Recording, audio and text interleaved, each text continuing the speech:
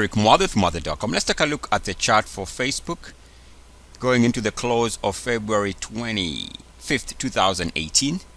Now, before I go into the details of this video, just show you what is going on in terms of the Facebook chart. We can see after earnings release last night, Facebook is down substantially, trading down about 19 to 20% for the day. Now, take a look here. This is the close of yesterday, how the chart looked like, and this is an all-time daily closing high going into the close of yesterday again. If we take a look at this from a long-term monthly chart, this is how it looked like at the end of yesterday. Now, if we update this chart and take a look at today's action, we can see a change. Of course, with the down movement today, take a look at movement here. We've gone from being above 69.1, now we are back below it on the monthly. Also, right now we are showing what looks like to be a failed breakout.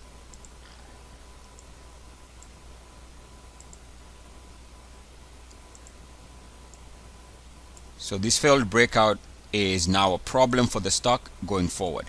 Unless it can reclaim the previous monthly closing high, this looks like a stock that could easily go into a multi-month tailspin. Now, for the reason for this video is based on the daily chart. And again, yesterday's close, today's action. In fact, let me update that. So what I want to talk about here is we had closed above 69.1 at the end of yesterday. Now today we are breaking below three key levels, 69.1, we are also breaking below 50, and also we are moving below 30.9. All of this happening in one day.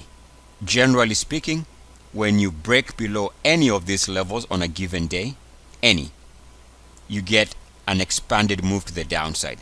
But on a day when you get 1 day's action taking out all these levels, that definitely is a change in the climate for the stock. Short term, anybody trading this is better off waiting for the stock to come off the 30.9 level. So on a day-to-day basis, let's say if you're looking for a reason to go long, the best thing to do is wait for the stock to move above the 69.1 level.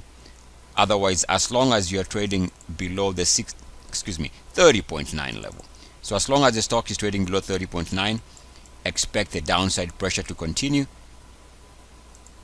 just like there was downside pressure here when the RSI was trading below 30.9. It's only after the RSI recovers above 30.9 that we get this recovery in price. So for now, day to day, best thing to do is wait for the stock to recapture the level above 30.9. Otherwise, good example of what happens when you break below 69.1, below 50, and or below 30.9. Eric Mother with Mother.com. As always, good luck, peace, and blessings. E-A-C-S.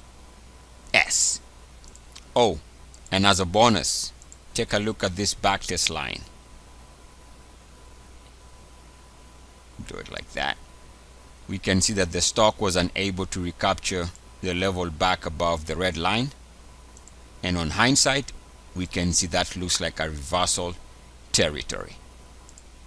Eric Mother with Mother.com. As always, good luck, peace, and blessings. I am out. Mwah. Woo.